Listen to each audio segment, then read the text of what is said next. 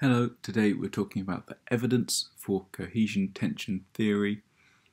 There are a few points that we can say this is why we know that cohesion-tension theory does happen.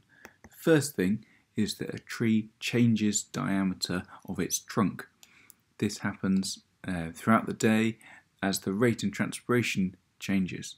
And so as transpiration happens more when it's light, when it's hot, when it's dry, and when it's windy, then during the day, when these things are often the case, transpiration happens more, and the diameter of the tree decreases.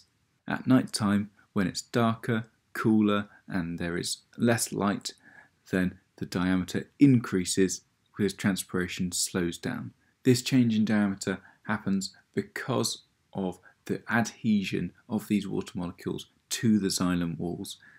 As the negative pressure pulls, the adhesion pulls on the xylem walls all around the tree trunk and narrows the diameter. It doesn't happen very much, but it does have an effect. The other thing that we can see is when a xylem vessel is broken in a tree, then two things happen, or rather don't happen. Firstly, the tree can't draw up water. If this method was instead based on some sort of creating pressure rather than creating negative pressure and pulling, if it was a push mechanism, then when the xylem vessel was broken, we'd expect some water to leak out the tree.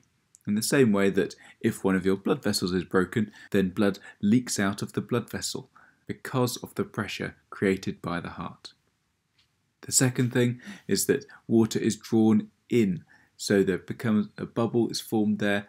Water is actually drawn into a plant if the xylem vessel is broken because of this negative pressure, because of the cohesion between the water molecules and the tension.